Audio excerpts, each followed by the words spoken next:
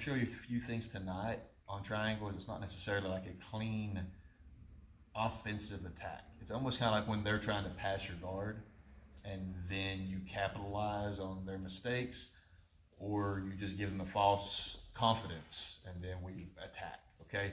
So if I'm just kind of like a half guard position here, if my leg's all the way deep like this, it can be harder, but most of the time we can get our knee at least to here, okay, no big deal. But what gets bad is when he gets control of this leg, like say he's underhooked this leg here and came under, and like he's like almost about to shelf it here, and this, you know, this is not the best, okay, especially if you're not very flexible, okay? So he's got it shelved here. Whether he's got it in the elbow or he's got it up on the shoulder here, doesn't matter because we're going to the same place, okay? What I have to do here is, though, I have to control this arm, okay? I've got to control it. If he just puts his arm in like that, I'm going to grab it like this and pull it straight, pop his elbow, okay? So he's going to be trying to probably come around my head, things like this. So I've got a frame built to begin with, okay? Always remember he can go out this way.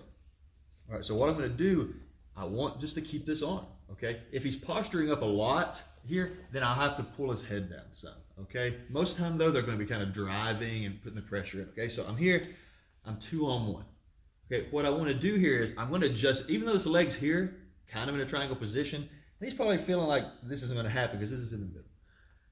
I'm going to readjust this leg. I want a better bite than just it being here, okay? Whether I bring it out and come back in or whether I just lock it in, okay? What I want to do is raise my hips. I want to flex my foot when I do this as well. I want to raise my hips, and my knee is going to shoot. It's not just going to come out yet, but my knee is going to shoot this way, almost like I'm bringing my foot to my knee here, like that. Okay, I bite down, and I've got to have this arm. Okay, now that I've bit down and this knee is kind of up like this, now my foot's going to come out a lot easier. I'm not real flexible, and I've got long legs. Okay, but I'll be able to get my foot out here because of this that I've created. Okay, this bites it down hard. It's just not a placement, it's bit down. Now I've got this arm, I'm going to bring this one out, and I can hook that up. Okay, I can hook it up and then get my angle, or I can get the angle as I hook it up, depending. Because I want it eventually be to the side here, okay? There, that's what I'm going for. I don't want to be straight ahead here. Okay, so this was just from like a half guard position. I've knee shielded and he's shelved it, okay? Don't want to be here. I want to control, you know, I can be pushing, pulling a little bit here. He starts to reach for my head, maybe. Boom, here. Okay, I'm going to bite down, shoot that knee through. Okay, like right now, it's kind of here. I'm going to go ahead and grab 2 here. Shoot it out. There. Get my angle, and that's going to be an easy finish. Okay? Don't lose this arm, though. What happens if you don't control this arm? Come on. There, and you do this, and I go to bite down, I go to do this, and I don't have this arm. He's nice and easy for him. We're using this as our security to give him that false confidence that he can just get out. Because if he tries to go around, I've got that arm, I can pull back in. Okay? We're going to go from, they've gotten even further on this. They've got like a knee cut position here, okay, and they're under the leg, and we're here like this. Now, this isn't looking good for me, okay, but it's not over yet, okay? This is going to be the same principles. Always be aware, though, his easy out is going out the back way. That's why I have to keep this arm. If I lose this arm, he can go that way.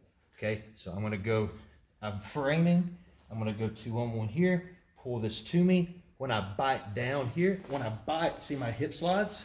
Okay, the hip slides out, and I adjust my hips. I've already got the angle here, okay?